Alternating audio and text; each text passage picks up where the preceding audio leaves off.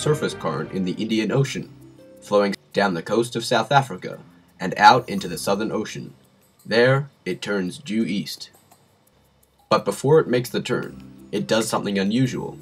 It spins off great eddies of warm Indian Ocean water into the cold southern Atlantic.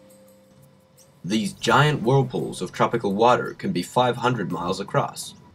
As they spin out into the Atlantic, they help drive the critical Atlantic thermohaline circulation by deflecting warmer Atlantic currents north, and this moderates the climate of Europe.